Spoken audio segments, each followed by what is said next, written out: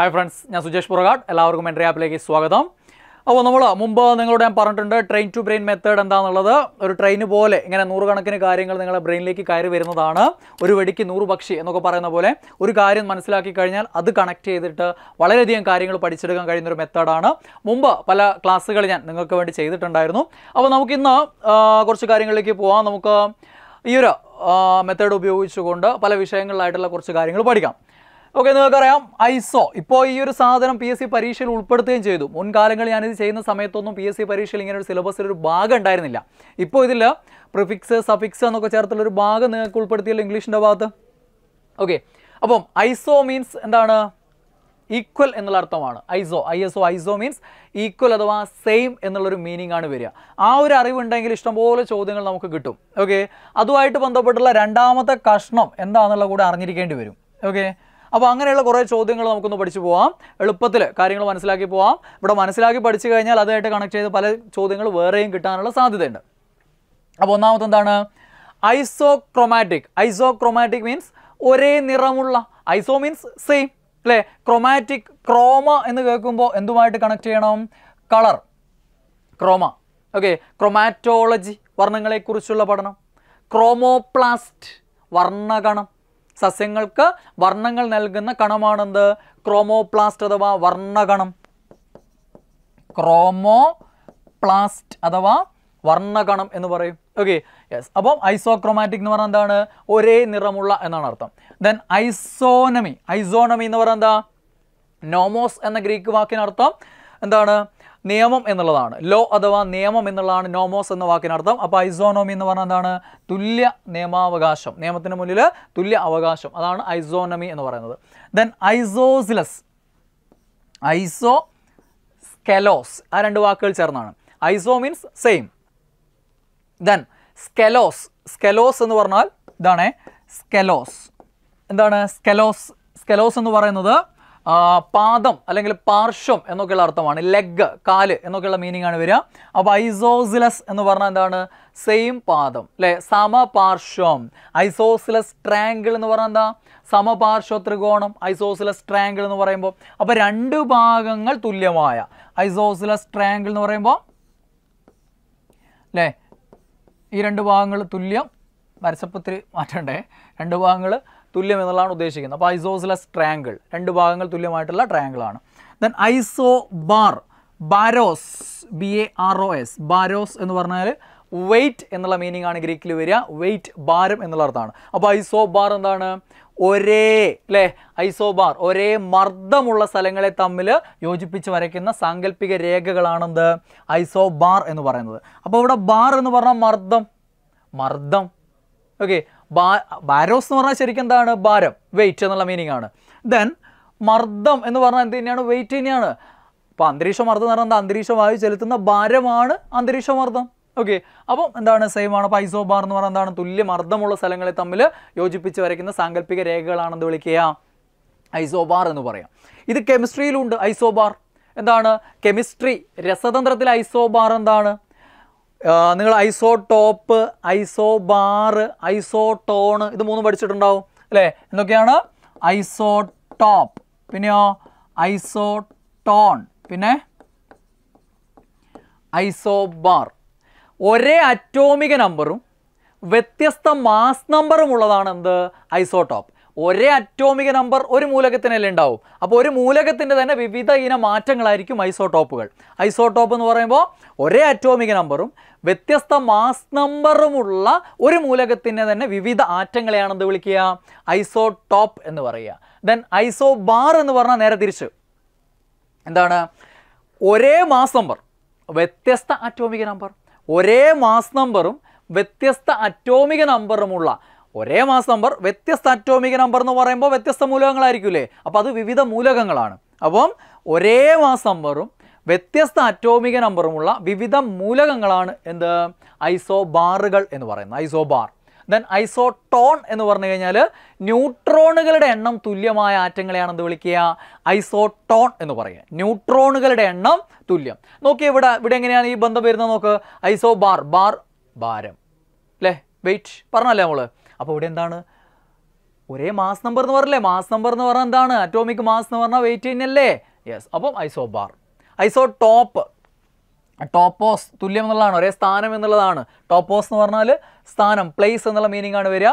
അപ്പം ഒരേ atomic number ആകുമ്പോൾ ഒരു സ്ഥാനത്ത് തന്നെയല്ലേ ഉണ്ടാവുക, പീരിയോഡിക് ടേബിളിൽ സെയിം പ്ലേസ് ആയിരിക്കും, അതുകൊണ്ടാണ് അങ്ങനെ പേര് വന്നത്. പക്ഷെ പിന്നീട് അതിൻ്റെ പേര് നമുക്ക് മറ്റൊരു രീതിയിൽ നോക്കാം. Isotope PE, isotone NE, proton equal neutron equal. അതായത് അറ്റോമിക് നമ്പർ സെയിം അല്ലേ, isotope atomic number same. Atomic number എന്ന് പറഞ്ഞാൽ എന്താ, ഒരു മൂലകത്തിലെ പ്രോട്ടോണിൻ്റെയോ ഇലക്ട്രോണിൻ്റെയോ എണ്ണം, ഒന്നുകിൽ പ്രോട്ടോണിൻ്റെ എണ്ണം അല്ലെങ്കിൽ ഇലക്ട്രോണിൻ്റെ എണ്ണം, രണ്ടും സെയിം ആയിരിക്കും. ഓക്കെ, അപ്പം പ്രോട്ടോണിൻ്റെ എണ്ണമാണ് അറ്റോമിക് നമ്പർ. അപ്പം പ്രോട്ടോണിൻ്റെ എണ്ണം തുല്യമായ ആറ്റങ്ങളാണ് ഐസോടോപ്പുകൾ. ന്യൂട്രോണിൻ്റെ എണ്ണം തുല്യമായ ആറ്റങ്ങളാണ് ന്യൂട്രോൺ ഈക്വൽ, അതാണ് ഐസോട്ടോൺസ് എന്ന് പറയുന്നത്, ഐസോട്ടോണുകൾ. അപ്പോൾ അതുകൂടെ അവിടെ ഓർമ്മിക്കുക. Okay, then isotherms. എന്താണ് ഐസോതേംസ്? തെർമോ കേൾക്കുമ്പോൾ തന്നെ അറിയാലോ, താപനിലയായിട്ട് ബന്ധപ്പെട്ട. അപ്പോൾ ഒരേ ഊഷ്മാവുള്ള, ഒരേ താപനിലയുള്ള പ്രദേശങ്ങളെ തമ്മിൽ യോജിപ്പിച്ച് വരയ്ക്കുന്ന സാങ്കല്പിക രേഖയാണെന്ത്, ഐസോതേംസ് എന്ന് പറയുന്നത്. എന്താണ് ഐസോതേംസ്? ദെൻ അടുത്ത് നോക്കിയേ, നെഫോളജി, മേഘങ്ങളെക്കുറിച്ചുള്ള പഠനമാണ് നെഫോളജി എന്ന് നിങ്ങൾക്കറിയാം. അപ്പോൾ ഐസോനെഫ് എന്താ, ഒരേ മേഘമുള്ള പ്രദേശങ്ങളെ തമ്മിൽ യോജിപ്പിക്കുന്ന സാങ്കല്പിക രേഖയാണെന്ത്, ഐസോനെഫ് എന്ന് പറയുന്നത്. ദെൻ ഐസോഹലൈൻ, കഴിഞ്ഞ LDC ചോദിച്ചാണ്. ഐസോഹലൈൻ,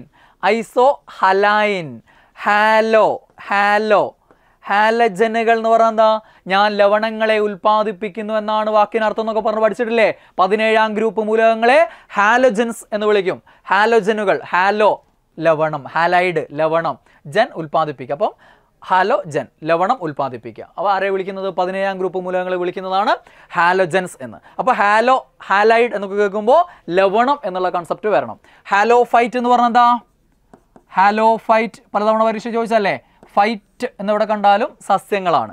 ഹാലോഫൈറ്റ് എന്ന് പറഞ്ഞാൽ ലവണത്വമുള്ള പ്രദേശങ്ങളിൽ വളരുന്ന സസ്യങ്ങളെയാണ് എന്ത് വിളിക്കുക, ഹാലോഫൈറ്റ് എന്ന് പറയുക. എന്താണ് ഹാലോഫൈറ്റ്? അപ്പോൾ ഐസോഹലൈൻ എന്ന് പറഞ്ഞാൽ ഒരേ ലവണത്വമുള്ള പ്രദേശങ്ങളെ തമ്മിൽ യോജിപ്പിച്ച് വരയ്ക്കുന്ന സാങ്കല്പിക രേഖയാണെന്ത്, ഐസോഹലൈൻ. ദെൻ അടുത്തെന്താണ്, ഐസോഹൈറ്റ്. ഇത് പലരും തെറ്റിദ്ധരിക്കുന്നതാണ്. ഒരേ മഴയുള്ള പ്രദേശങ്ങളെ തമ്മിൽ ബന്ധിപ്പിക്കുന്ന സാങ്കല്പിക രേഖയാണെന്ത്, ഐസോഹൈറ്റ് എന്ന് പറയുന്നത്. ഐസോഹൈറ്റ് വായിക്കുന്നത് കേട്ടിട്ട് ഹൈറ്റ് സെയിം ഹൈറ്റ് ആണെന്ന് വിചാരിക്കരുത്. ഹിറ്റോസ് എന്ന് പറഞ്ഞാൽ ഗ്രീക്ക് ഭാഷയിൽ ഹൈറ്റ്, ഈ വാക്കിനർത്ഥം റെയിൻഫോൾ എന്നുള്ളതാണ്. ഓക്കെ, ഒരേ മഴ ലഭിക്കുന്ന പ്രദേശങ്ങളെ തമ്മിൽ യോജിപ്പിച്ച് വരയ്ക്കുന്ന സാങ്കല്പിക രേഖയാണെന്ത്, ഐസോഹൈറ്റ്. ഹിറ്റോസ് എന്ന് പറയുന്ന അർത്ഥം എന്താണ്, റെയിൻ എന്നുള്ള അർത്ഥമാണ്, റെയിൻഫോൾ എന്നുള്ള അർത്ഥമാണ്. അതുകൊണ്ട് എന്താണ് ഐസോഹൈറ്റ് എന്ന് ചോദിച്ചാൽ ഒരേ മഴ ലഭിക്കുന്ന പ്രദേശങ്ങളെ തമ്മിൽ യോജിപ്പിച്ച് വരയ്ക്കുന്ന സാങ്കല്പിക രേഖയാണ്. ദെൻ ഐസോഹെൽ, ഇതും പലരും തെറ്റിക്കുന്നതാണ്. ഐസോഹെൽ, ഒരേ സൂര്യപ്രകാശമുള്ള, സെയിം സൺലൈറ്റ്, ഒരേ സൂര്യപ്രകാശമുള്ള പ്രദേശങ്ങളെ തമ്മിൽ യോജിപ്പിച്ച് വരയ്ക്കുന്ന സാങ്കല്പിക രേഖയാണെന്ത്, ഐസോഹെൽ. അപ്പോൾ ഇതെന്താ, എന്താ സൂര്യപ്രകാശമായിട്ട് ബന്ധം? ആർക്കെങ്കിലും ഓടിയിട്ടുണ്ടെങ്കിൽ അവർ മിടുക്കന്മാരാണ്, വേറെയും കുറേ ചോദ്യങ്ങൾ കിട്ടും. ഹീലിയോസ് എന്നുള്ളത് എന്താണ്, ഗ്രീക്കിൽ സൺ, സൂര്യൻ എന്നുള്ളതാണ് അർത്ഥം. ഹീലിയോസ്, അതിൻ്റെ ആദ്യത്തെ 3 അക്ഷരം എടുത്താണ് ഹെല്ല്, ഐസോഹെൽ. ഓക്കെ, ഹീലിയോളജി, സൂര്യനെക്കുറിച്ചുള്ള പഠനം, ഹീലിയോളജി. സൂര്യൻ്റെ പേരിൽ അറിയപ്പെടുന്ന മൂലകം ഹീലിയം, പഠിച്ചല്ലേ, അറിയുന്നല്ലേ. അപ്പോൾ അങ്ങനെ കിട്ടുന്ന സാധനങ്ങളൊക്കെ, അപ്പം ഹീലിയോളജി, ഹീലിയം, പെരിഹീലിയൻ, അപ്ഹീലിയൻ. ഭൂമിയും സൂര്യനും തമ്മിൽ ഏറ്റവും അടുത്ത് വരുന്നതാണ് പെരിഹീലിയൻ, ഏറ്റവും അകലെ നിൽക്കുന്നതാണ് അപ്ഹീലിയൻ, അല്ലേ. ഇതൊക്കെ ഇവിടെ നിന്ന് കിട്ടണം. ഹീലിയോ സൂര്യനുമായി ബന്ധപ്പെട്ടിരിക്കുന്നു. അപ്പോൾ ഐസോഹെൽ എന്താണ്, ഒരേ സൂര്യപ്രകാശമുള്ള പ്രദേശങ്ങളെ തമ്മിൽ യോജിപ്പിച്ച് വരയ്ക്കുന്ന സാങ്കല്പിക രേഖയാണ് എന്നുള്ള കാര്യം അറിഞ്ഞിരിക്കാം. ദെൻ ഐസോബാത്ത്, എന്താണ്, ഒരേ ആഴമുള്ള സമുദ്രഭാഗങ്ങളെ തമ്മിൽ യോജിപ്പിക്കുന്ന സാങ്കല്പിക രേഖയാണെന്ത്, ഐസോബാത്ത്. ബാത്ത് എന്ന് പറഞ്ഞാൽ കുളി എന്നുള്ളതല്ല, ബാത്തോസ് എന്ന് പറഞ്ഞാൽ ഡെപ്ത് എന്നുള്ള അർത്ഥമാണ്. ഗ്രീക്കിൽ ബാത്തോസ് എന്ന് പറഞ്ഞാൽ എന്താണ്, ഡെപ്ത് എന്നുള്ള മീനിങ് ആണ്. അപ്പോൾ ഐസോബാത്ത് എന്താണ്, ഒരേ ആഴമുള്ള സെയിം ഡെപ്ത് ഉള്ള സമുദ്രഭാഗങ്ങളെ തമ്മിൽ യോജിപ്പിച്ച് വരയ്ക്കുന്ന സാങ്കല്പിക രേഖയാണത് ഐസോബാത്ത്. ദെൻ ഐസോബ്രോണ്ട്, എന്താണ് ബ്രോണ്ട്, ബ്രോണ്ടോഫോബിയ കേട്ടോ നിങ്ങൾ. ബ്രോണ്ടോഫോബിയ എന്ന് പറഞ്ഞാൽ ഇടിമിന്നലിനെ പേടിയാണ്, പ്രത്യേകിച്ചും ഇടി, തണ്ടർ, ഓക്കെ, ഇടിമിന്നലിനെ കുറിച്ചുള്ള പേടിയാണെന്ന് ബ്രോണ്ടോഫോബിയ. അപ്പം ബ്രോണ്ട് എന്താണ്? ബ്രോണ്ടോ ഇതാണ്. ഐസോ ബ്രോണ്ട് എന്താണ്? ഒരേ ഇടിമിന്നലുള്ള പ്രദേശങ്ങളെ തമ്മിൽ ബന്ധിപ്പിച്ച് വരയ്ക്കുന്ന സാങ്കല്പിക രേഖയാണെന്ന് ഐസോ ബ്രോണ്ട് എന്ന് പറയുന്നത്. ഓക്കെ, ദെൻ ഐസോ കെറനിക്. ഓക്കെ, ഐസോ കെറനിക് അങ്ങനെ ഒരു വാക്കുകൂടെ ഉണ്ട്. ഐസോ കെറനിക് എന്ന് പറയുന്നതും ഒരേ ഇടിമിന്നൽ തന്നെയാണ്. അതിൽ പ്രത്യേകിച്ചും ഐസോ കെറനിക് എന്ന് പറയുന്നത് മിന്നലും, ദെൻ ഐസോ ബ്രോണ്ട് എന്ന് പറയുന്നത് ഇടിയും എന്നുള്ള രീതിയിൽ ചിലപ്പം പ്രത്യേകം ചോദിക്കാറുണ്ട്. ചിലപ്പോൾ ഇതിൽ ഏത് ചോദിച്ചാലും രണ്ടിലൊന്ന് മാറിയിട്ടുണ്ടാവും. ഐസോ ബ്രോണ്ട്, ഐസോ കെറനിക്. ഓക്കെ, ഇത് രണ്ടും എന്തുമായി ബന്ധപ്പെട്ടിരിക്കുന്നു? ഇടിമിന്നലുമായി ബന്ധപ്പെട്ട വാക്കുകളാണെന്നുള്ളത് അറിഞ്ഞിരിക്കുക. ഓക്കെ, ബ്രോണ്ടോഫോബിയ, കീറനോഫോബിയ. എന്താണ്? കീറനോഫോബിയ. കീറനോഫോബിയ. ഓക്കെ, മിന്നലിനെ പേടി. ബ്രോണ്ടോഫോബിയ, ഇടിയെ പേടി.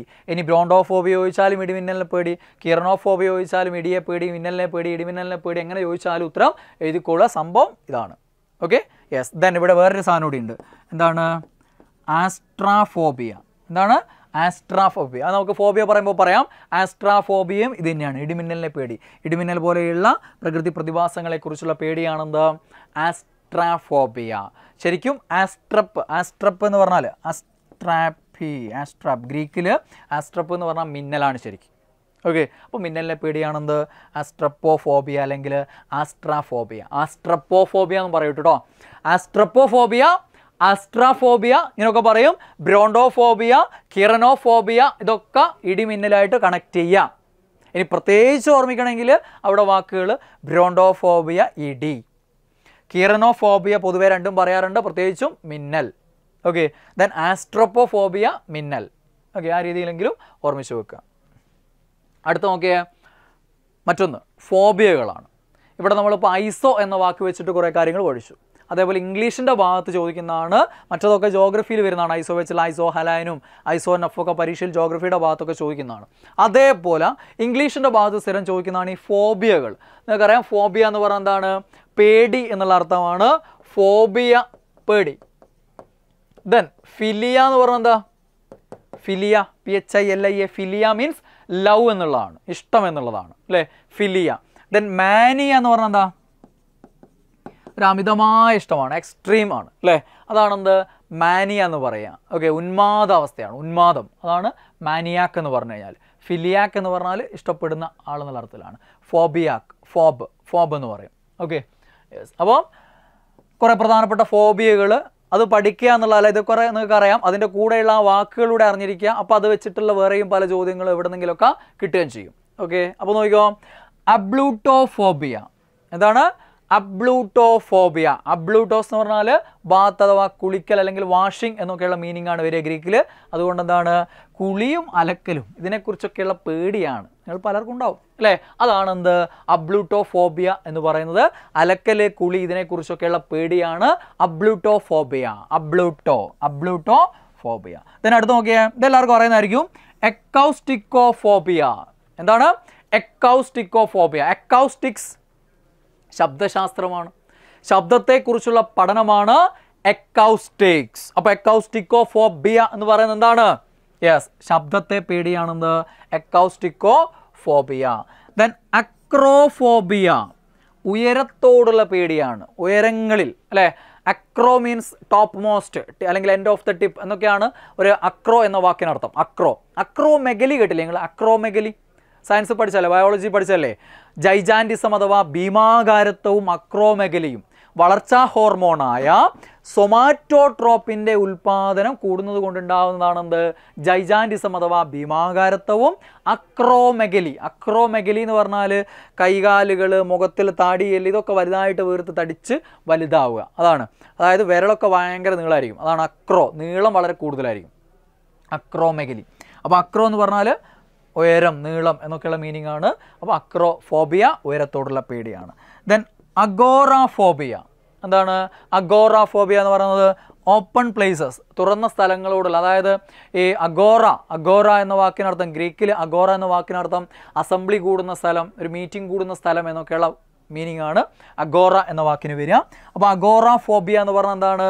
യെസ്, അതായത് അങ്ങനെയുള്ള എന്താണ് ആളുകൾ തടിച്ചു കൂടുന്ന തുറന്ന സ്ഥലങ്ങളോടുള്ള പേടിയാണെന്ത് അഗോറാഫോബിയ എന്ന് പറയുന്നത്. ദെൻ ഐലൂറോഫോബിയ വളരെ കൂടുതൽ തവണ ചോദിച്ചുകൊണ്ട് എല്ലാവർക്കും അറിയാമായിരിക്കും, പൂച്ചയെ പേടിയാണ് അല്ലേ, കാറ്റ് ഫോബിയ. അതാണ് ഐലൂറോഫോബിയ. ഫെലിനോഫോബിയ എന്നൊക്കെ പറയും, ഫെലിനോഫോബിയ.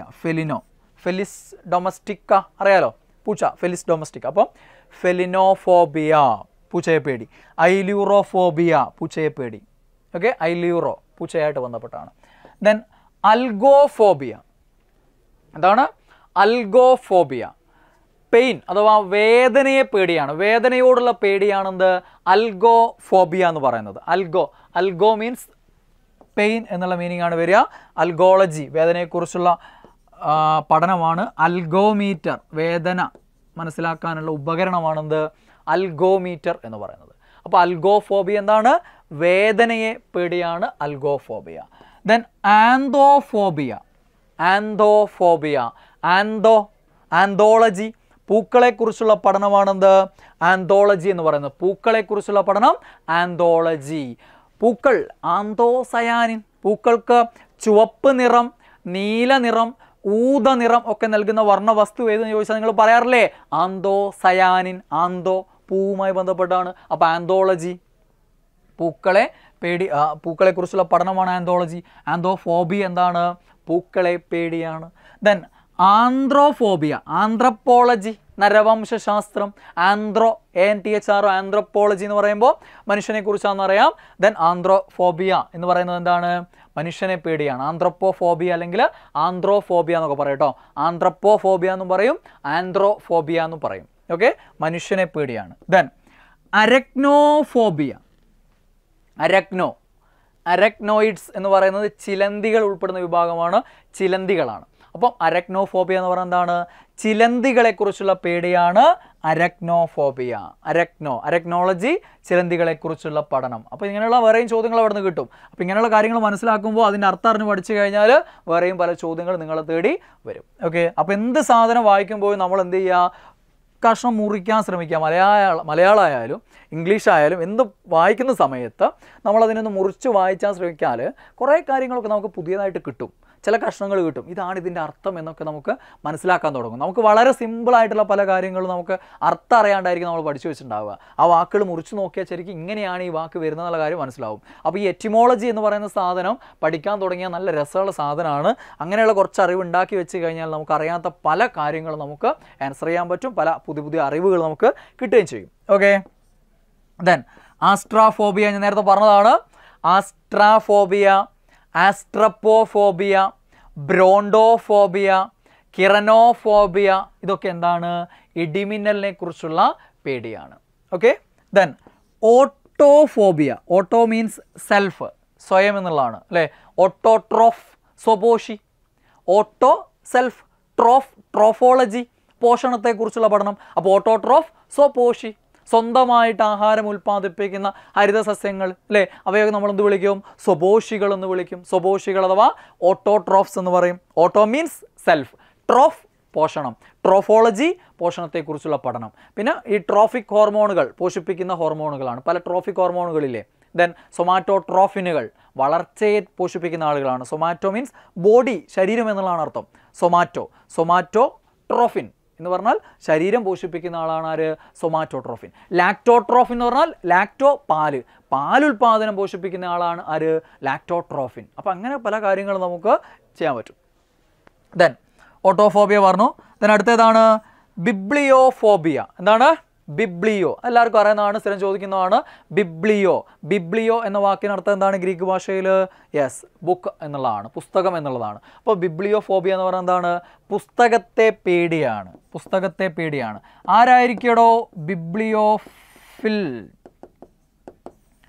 ബിബ്ലിയോഫൈൽ എന്ന് പറഞ്ഞാൽ? ബിബ്ലിയോഫൈൽ എന്ന് പറഞ്ഞാൽ ആരാ? പുസ്തകപ്രേമിയാണ്, പുസ്തകപ്രേമി. Okay, then Biblio മാനിയാക്ക് ഇതാരായിരിക്കും? പുസ്തക പുഴുവാണ് അല്ലേ. അതായത് ഇതൊരു കണ്ടന്റും കാര്യങ്ങളൊക്കെ മനസ്സിലാക്കി പുസ്തകത്തെ ഇഷ്ടപ്പെടുന്ന ആളാണ്. ഇതങ്ങനെയൊന്നുമില്ല. പുസ്തകം ശേഖരിക്കുക, പഠിച്ചാലും വേണ്ടിയില്ല, പഠിച്ചില്ലേ വേണ്ടി. നിങ്ങളെപ്പോലെ തന്നെ അല്ലേ, എല്ലാ പബ്ലിക്കേഷൻ്റെയും പുസ്തകം വാങ്ങി ഇങ്ങനെ കൂട്ടി വെക്കുക, എന്നിട്ട് അതിൽ കുനിഞ്ഞും കൂടി ഇങ്ങനെ ഇരിക്കുക, കിടന്നുറങ്ങുക, ഇതൊക്കെ തന്നെ. അതാണ് പുസ്തകപ്പുഴു അല്ലേ. ബിബ്ലിയോ മാനിയാക് എന്ന് പറയും. ഇതിൻ്റെ എക്സ്ട്രീമാണിത്. ഓക്കെ, അപ്പം ബിബ്ലിയോ ഫൈൽ എന്ന് പറയുന്നത് പുസ്തകപ്രേമി എന്ന് പറയാം.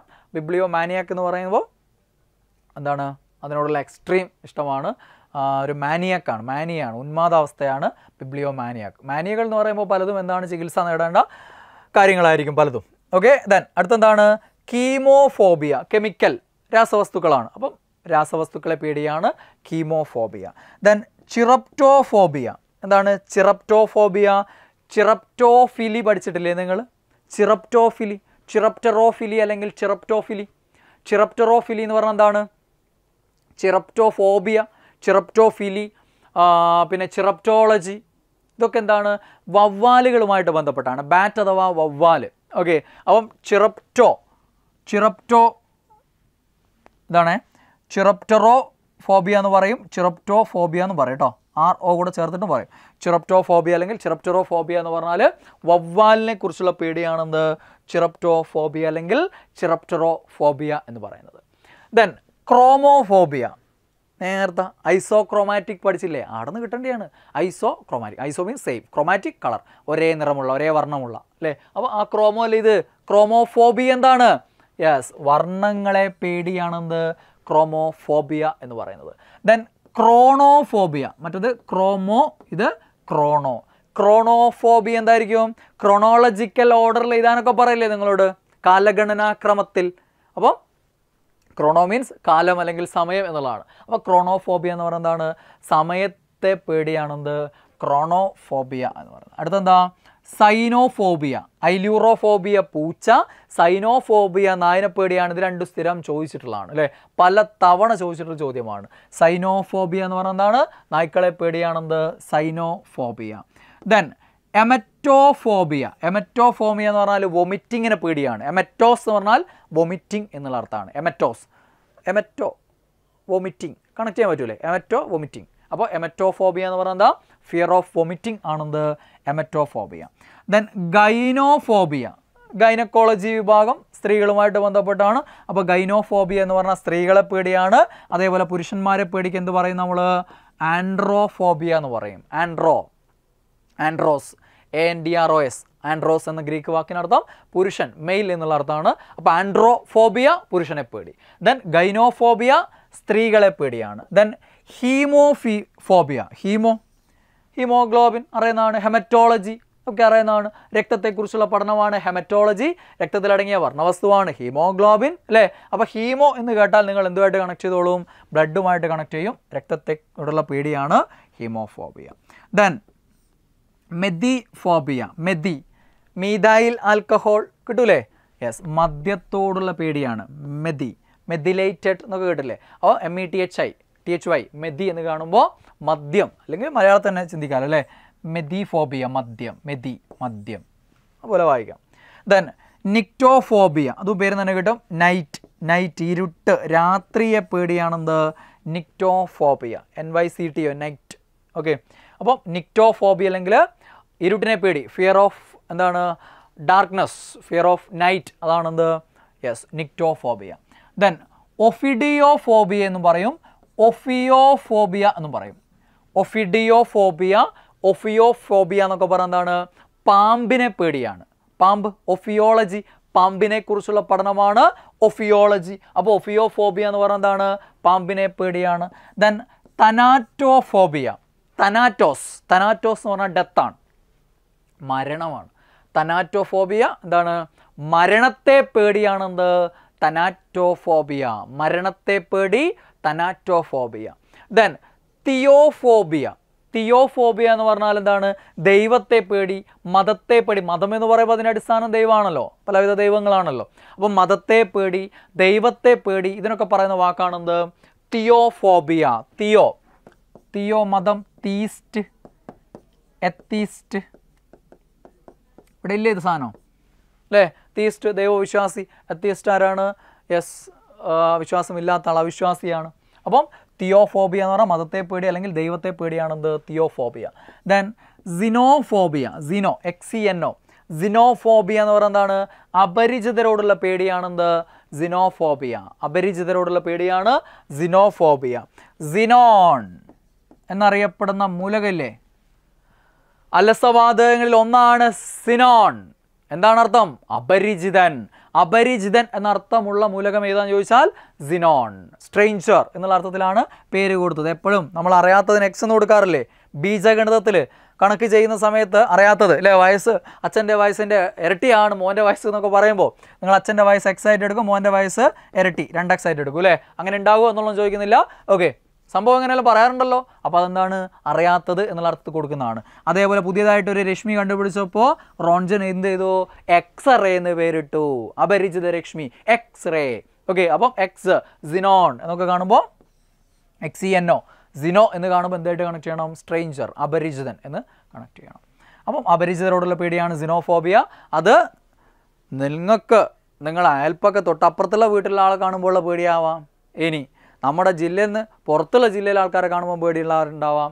ദെൻ നമ്മുടെ സംസ്ഥാനം കേരളത്തിന് പുറത്തുള്ള ആളുകളെ കാണുമ്പോൾ പേടിയോടെ നോക്കുന്ന ആളുകളുണ്ടാവാം. ബംഗാളിയാണ് അല്ലെങ്കിൽ അത് മറ്റേ തമിഴനാണെന്നും പറഞ്ഞിട്ട് പേടിയോടെ നോക്കുന്ന ആളുകളുണ്ടാവാം. അതേപോലെ നമ്മൾ ഇന്ത്യക്കാർ പുറത്തുള്ള മറ്റ് രാജ്യങ്ങളിലുള്ള ആൾക്കാരെ പേടിക്കുന്നുണ്ടാവാം. അങ്ങനെ ഇതിനൊക്കെ സിനോഫോബിയ എന്ന് പറയും. അപ്പോൾ അപരിചിതരോടുള്ള പേടിയാണ്. ദെൻ സൈലോഫോബിയ. സൈലം, ഫ്ലോയം എന്നൊക്കെ കേട്ടില്ലേ നിങ്ങൾ?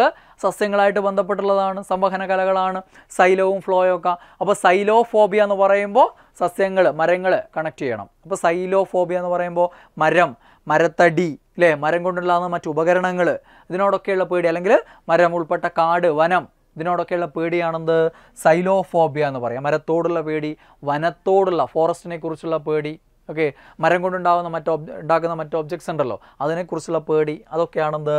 സൈലോഫോബിയയിൽ വരിക. സൈലോഫോബിയ. Then zoophobia. സൂ എന്ന് കേൾക്കുമ്പോൾ തന്നെ അറിയാം സുവോളജി, ജന്തുക്കളെക്കുറിച്ചുള്ള പഠനമാണ് സുവോളജി. അപ്പോൾ സൂഫോബിയ എന്ന് പറഞ്ഞാൽ ജന്തുക്കളെക്കുറിച്ചുള്ള പേടിയാണ്. ദെൻ നമുക്ക് മറ്റൊന്നിലേക്ക് പോവാം. മറ്റൊന്ന് ല്യൂക്കോ. ഓക്കെ, നമ്മൾ ഇന്ന് ഐസോ പറഞ്ഞു, സെയിം. ദെൻ ഫോബിയ, പേടി പറഞ്ഞു. ദെൻ മൂന്നാമത്തേലേക്ക് കിടക്കുകയാണ് നമ്മൾ ല്യൂക്കോ. ല്യൂക്കോ എന്ന് പറഞ്ഞാൽ എന്താണ്? വൈറ്റ്, വെള്ള എന്നുള്ള അർത്ഥമാണ്. ഈ രണ്ട് സ്പെല്ലിംഗ് ഉണ്ട്. LEUKO എഴുതും, LEUCO എഴുതും. ല്യൂക്കോ എന്ന് എവിടെ കണ്ടാലും നിങ്ങൾ ഉറപ്പിച്ചോ വെള്ള എന്തെങ്കിലും ഒരു ബന്ധം ഉണ്ടാവും. ല്യൂക്കോ മീൻസ് വൈറ്റ് എന്നുള്ള അർത്ഥമാണ്. അപ്പോൾ നോക്കിയേ, കുറേ ചോദ്യങ്ങൾ കിട്ടും. ല്യൂക്കോസൈറ്റ്, ല്യൂക്കോ വെള്ള, സൈറ്റ് എന്ന് പറഞ്ഞാൽ സെല്ലുകളെക്കുറിച്ചുള്ള പഠനം സൈറ്റോളജി, കോശങ്ങളെക്കുറിച്ചുള്ള പഠനമാണ് സൈറ്റോളജി. അപ്പോൾ സെല്ലിനെ കുറിച്ചുള്ള സൈറ്റോളജി. അപ്പോൾ സൈറ്റ് എന്ന് പറഞ്ഞാൽ എന്തോ സെല്ലായിരിക്കും, ല്യൂക്കോ എന്ന് പറഞ്ഞാൽ വെള്ളയാണ്. അപ്പോൾ വെള്ള സെല്ല്, അതായത് ശ്വേതരക്താണു, വെളുത്ത രക്താണുക്കളെയാണ് ല്യൂക്കോസൈറ്റ് എന്ന് പറയുക. ശ്വേതരക്താണു, ല്യൂക്കോസൈറ്റ്. ഓക്കെ, അതായത് ല്യൂക്കോസൈറ്റ് എന്ന് പറഞ്ഞാൽ വെളുത്ത രക്താണു, white blood cells. Okay, then leucocytosis, cell. സൈറ്റോസിസ് എന്ന് പറഞ്ഞാൽ സെല്ലിൻ്റെ അളവ് കൂടുന്ന അവസ്ഥയാണ്. സെല്ലിൻ്റെ അളവ് കൂടുന്ന അവസ്ഥയാണ് എന്ത് പറയുക? സൈറ്റോസിസ് എന്ന് പറയുക. അപ്പോൾ ശ്വേതരക്താണുവിൻ്റെ അളവ് കൂടുന്ന അവസ്ഥയാണ്, വെളുത്ത രക്താണുക്കളുടെ അളവ് കൂടുന്ന അവസ്ഥയാണ് നമ്മൾ എന്ത് വിളിക്കുക? ല്യൂക്കോസൈറ്റോസിസ് എന്ന് പറയുക. ഇനി അടുത്തെന്താ? ല്യൂക്കോസൈറ്റോപീനിയ. സൈറ്റോസിസ് എന്ന് പറയുമ്പോൾ സെല്ലിൻ്റെ അളവ് കൂടുന്നതും സൈറ്റോപീനിയ എന്ന് പറഞ്ഞാൽ കുറയുന്നതുമാണ്. അത് ചുരുക്കിയിട്ട് ഇത് ഒഴിവാക്കിയിട്ടും പറയാറുണ്ട്. ല്യൂക്കോസൈറ്റോപീനിയ അല്ലെങ്കിൽ ല്യൂക്കോപീനിയ എന്ന് പറയും. ഓക്കെ, അപ്പോൾ എവിടെയും ഇനി അത് ല്യൂക്കോ മാത്രമല്ല, എറിത്രോ ആയാലും ത്രോംബോ ആയാലും, ത്രോംബോസൈറ്റ് എന്ന് പറഞ്ഞാൽ പ്ലേറ്റ്ലെറ്റുകളാണ്, എറിത്രോസൈറ്റ് എന്ന് പറഞ്ഞാൽ ചുവന്ന രക്താണുവാണ്. അതൊക്കെ മുമ്പ് നമ്മൾ പഠിച്ചിട്ടുണ്ട്. ഓക്കെ, അപ്പോൾ അവിടെയൊക്കെ സൈറ്റോസിസ് എന്ന് പറയുമ്പോൾ സെല്ലിൻ്റെ അളവ് കൂടുന്ന അവസ്ഥയും സൈറ്റോപീനിയ എന്ന് പറയുമ്പോൾ സെല്ലിൻ്റെ അളവ് കുറയുന്ന അവസ്ഥയുമാണ്. ഓക്കെ, അപ്പോൾ അവിടെ കിട്ടും ല്യൂക്കോസൈറ്റോസിസ്, ശ്വേതരക്താണുവിൻ്റെ അളവ് കൂടുന്ന അവസ്ഥ. ല്യൂക്കോസൈറ്റോപീനിയ അഥവാ ല്യൂക്കോപീനിയ, ശ്വേതരക്താണുവിൻ്റെ അളവ് കുറയുന്ന അവസ്ഥയാണ്. ദെൻ അടുത്തെന്താണ്? ലുക്കീമിയ, ബ്ലഡ് ക്യാൻസർ ആണ്. രക്താർബുദം അഥവാ ബ്ലഡ് ക്യാൻസർ ആണെന്ത്? ലുക്കീമിയ. ല്യൂക്കോ വെള്ള, അമിയ എന്താണ്? ഹീമോ എന്നുള്ള ഒരു മീനിങ് ആണ്, രക്തം. അപ്പം ലുക്കീമിയ എന്താണ്? രക്താർബുദമാണ്. രക്താർബുദ സമയത്ത് ഇതിൻ്റെയൊക്കെ കൗണ്ട് എന്ത് ചെയ്യും? കൂടും. അതായത് ലുക്കീമിയ സെൽസ് തന്നെ ഇത്തരം സെൽസുകൾ കൂടുതലായിട്ടുണ്ടാവും. സാധാരണ ബ്ലഡ് സെൽസിനേക്കാളും കൂടിയ അളവിൽ എന്താണ് ലുക്കീമിക്ക് ബാധിച്ച സെല്ലുകൾ ഉണ്ടാവും. അത് ആണ് എന്ത്? രക്താർബുദം അഥവാ ബ്ലഡ് ക്യാൻസർ എന്ന് പറയുന്നത്. ദെൻ ല്യൂക്കോപോയസിസ് എന്ന് പറഞ്ഞു കഴിഞ്ഞാൽ ശ്വേതരക്താണുക്കളുടെ ഉൽപ്പാദനമാണ്. എപ്പോഴും പൊയസിസ് എന്ന് കാണുമ്പോൾ ഉൽപാദനം. ഇനി നാശനത്തിന് എന്താ പറയുക? സൈറ്റോലിസിസ്. സൈറ്റോസിസ് സെല്ല് കൂടുന്ന അവസ്ഥ, സൈറ്റോസിസ്. സൈറ്റോപീനിയ സെല്ല് കുറയുന്ന അവസ്ഥ. ഇനി ഉൽപാദനത്തിന് പൊയസിസ് എന്നും നാശനത്തിന് സൈറ്റോലിസിസ് എന്ന് പറയും. നാശനത്തിന് ലിസിസ്, സൈറ്റിൻ്റെ കാര്യമാകുമ്പോൾ സൈറ്റോലിസിസ്, അല്ല നശിപ്പിക്കുന്നതിന് ലിസിസ്, ലൈസിസ്. Okay, yes. അപ്പം ല്യൂക്കോപോയസിസ് എന്ന് പറഞ്ഞാൽ വെളുത്ത രക്തമാണ് ഉൽപാദനം. എറിത്രോപോയസിസ് എന്ന് പറഞ്ഞാൽ ചുവന്ന രക്തമാണ് ഉൽപാദനം. ത്രോംബോപോയസിസ് എന്ന് പറഞ്ഞാൽ ത്രോംബോസൈറ്റ് അഥവാ പ്ലേറ്റ്ലെറ്റ് ഉൽപാദനം. അതേപോലെ തന്നെ ലിസിസ് ചേർത്ത് പറയുമ്പോൾ എന്തായി? അതിൻ്റെ നാശനമായി. അപ്പോൾ ല്യൂക്കോസൈറ്റ് എന്നല്ലേ വെളുത്ത രക്തമാണെന്ന് പറയുക. അപ്പോൾ ല്യൂക്കോസൈറ്റോലിസിസ്, ല്യൂക്കോസൈറ്റോലിസിസ്, ഇതാ ല്യൂക്കോസൈറ്റോലിസിസ് എന്ന് പറഞ്ഞാൽ എന്താണ്? ശ്വേതരക്താണുവിൻ്റെ നാശനമാണെന്ത്? ല്യൂക്കോസൈറ്റോലിസിസ്. എറിത്രോസൈറ്റോലിസിസ് എന്ന് പറയുമ്പോൾ എറിത്രോസൈറ്റ് അഥവാ ചുവന്ന രക്താണുവിൻ്റെ നാശനമാണ്. ത്രോംബോസൈറ്റോലിസിസ് എന്ന് പറയുമ്പോൾ ത്രോംബോസൈറ്റ് അഥവാ പ്ലേറ്റ്ലെറ്റുകളുടെ നാശനമാണ്. അപ്പോൾ ആ രീതിയിൽ ഇത് ഓർമ്മിക്കുക. അപ്പം പൊയസിസ് എന്ന് പറഞ്ഞാൽ ഉൽപാദനം. ദെൻ ലിസിസ് എന്ന് പറയുമ്പോൾ വിഘടിപ്പിക്കൽ, നശിപ്പിക്കൽ എന്നുള്ള അർത്ഥമാണ് വരിക. അപ്പോൾ സൈറ്റിൻ്റെ കാര്യത്തിലാവുമ്പോൾ സൈറ്റോലിസിസ് എന്ന് പറയുമ്പോൾ സൈറ്റിൻ്റെ നശിപ്പിക്കൽ അല്ലെങ്കിൽ നശിച്ചു പോകൽ, വിഘടനം എന്നൊക്കെയുള്ള അർത്ഥമാണ് അവിടെ വരിക. ദെൻ ല്യൂക്കോഡെർമ, ഡെർമറ്റോളജി, സ്കിന്നിനെ കുറിച്ചുള്ള പഠനം. അപ്പോൾ ല്യൂക്കോഡെർമ, ഡെർമ സ്കിന്ന്, ല്യൂക്കോ വെള്ള. അപ്പോൾ സ്കിൻ എന്താകുക? വെളുത്ത നിറമായി മാറുക. അമിതമായി വെളുത്തിരിക്കുന്ന അവസ്ഥയാണ്, സ്കിന്നിൻ്റെ കളർ നഷ്ടപ്പെടുന്ന അവസ്ഥയാണ്, അമിതമായി വെളുത്തിരിക്കുന്ന അവസ്ഥയാണെന്ത്? ല്യൂക്കോഡെർമ എന്ന് പറയുന്നത്. ഓക്കെ, ല്യൂക്കോഡെർമ. ദെൻ ല്യൂക്കോറിയ, ല്യൂക്കോ മീൻസ് വെള്ള, Riya means pass through, പോയിക്കൊണ്ടേയിരിക്കുക. Diarrhoea, ഡയ means diarrhoea എന്ന് പറയുന്നത് നമ്മുടെ വയറ്റിൽ പോവുക. ഡയറിയ സാധാരണഗതി രണ്ടാണ് കണക്ക്, 2 കൂടുതൽ തവണ വയറ്റിൽ പോകുന്നതാണ് ഡയറിയ എന്ന് പറയുന്നത്, വയറിളക്കം എന്ന് പറയുന്നത്. ഇത് ല്യൂക്കോറിയ, ല്യൂക്കോ വെള്ള, റിയ പാസ് ത്രൂ, പോയിക്കൊണ്ടേയിരിക്കുക. അപ്പോൾ എന്താണ്? വെള്ളപ്പോക്കാണ് അല്ലെ, വൈറ്റ് ഡിസ്ചാർജ് ഉണ്ടാവുന്നതാണെന്ത്? ല്യൂക്കോറിയ എന്ന് പറയുക. വെള്ളപ്പോക്ക് അല്ലെങ്കിൽ യോനിസ്രാവം എന്ന് പറയും. ഓക്കെ, ദെൻ ല്യൂക്കോപ്ലാസ്റ്റ്, ല്യൂക്കോപ്ലാസ്റ്റ് എന്ന് പറഞ്ഞാൽ എന്താണ്? വെള്ള, ല്യൂക്കോപ്ലാസ്റ്റ് കണം, ല്യൂക്കോപ്ലാസ്റ്റ് ശ്വേതകണം. സസ്യങ്ങൾക്ക് വെളുത്ത നിറത്തിന് കാരണമാകുന്നതാണ് എന്ത്? ശ്വേതകണം എന്ന് പറയുന്നത്. ല്യൂക്കോപ്ലാസ്റ്റ് അഥവാ ശ്വേതകണം എന്ന് പറയും. അപ്പോൾ ഇന്ന് നമ്മൾ ഐസോ വെച്ചിട്ട് കുറേ കാര്യങ്ങൾ പഠിച്ചു, ഫോബിയ വെച്ചിട്ട് കുറേ കാര്യങ്ങൾ പഠിച്ചു, ല്യൂക്കോ വെച്ചിട്ട് കുറേ കാര്യങ്ങൾ പഠിച്ചു. അപ്പോൾ ഇങ്ങനെ കുറേ കാര്യങ്ങൾ നമ്മൾ പഠിക്കാൻ തുടങ്ങിയാൽ അതിൻ്റെ കൂടെ വരുന്ന അറിവുകൾ നമുക്ക് പലയിടങ്ങളിൽ ഉപയോഗിക്കാൻ പറ്റും. അതിനുണ്ടുള്ള പ്രത്യേകത എന്താണെന്ന് വെച്ച് കഴിഞ്ഞാൽ, നിങ്ങൾ ഇതുവരെ വായിച്ചിട്ടില്ലാത്ത പല ചോദ്യങ്ങളും നമുക്ക് ആൻസർ ചെയ്യാനുള്ള ധൈര്യം വരും. അങ്ങനെ ധൈര്യത്തോടെ ചെയ്യുമ്പോൾ പലതും അതിൽ കൂടുതലും എന്താവും? ശരിയാവാനുള്ള സാധ്യതയും കൂടും. മുൻപ് ഞാൻ വീഡിയോ ചെയ്തില്ലേ നിങ്ങൾക്ക്, അവസാനം റാങ്ക് നേടണമെങ്കിൽ നമ്മൾ അത്തരം കാര്യങ്ങൾ ചെയ്യണം. അത്തരം കാര്യങ്ങൾ ചെയ്യണമെങ്കിൽ നമുക്ക് അട്ടർ കോൺഫിഡൻസ്, നല്ല അപ്പെക്സ് കോൺഫിഡൻസ് ലെവൽ വേണം. അത്രയും കോൺഫിഡൻസ് ലെവൽ നിങ്ങൾക്ക് വരണമെങ്കിൽ നമുക്ക് നമ്മുടെ ഉള്ളിൽ എന്തെങ്കിലും അറിവുകൾ വേണം. അപ്പോൾ ഇത്തരം അറിവുകൾ ഉണ്ടെങ്കിൽ നമുക്ക് അറിയാത്ത കാര്യങ്ങളെയും ആൻസർ ചെയ്യാൻ ശ്രമിക്കാൻ പറ്റും. അങ്ങനെ ശ്രമിക്കുമ്പോൾ അത് ഭൂരിഭാഗവും ശരിയിലേക്ക് പോകും. ഓക്കെ, അപ്പം ഇത്തരം മെത്തേഡുകളിൽ കൂടുതൽ കാര്യങ്ങളുമായിട്ട് നമുക്ക് പിന്നീട് കാണാം. Okay, by.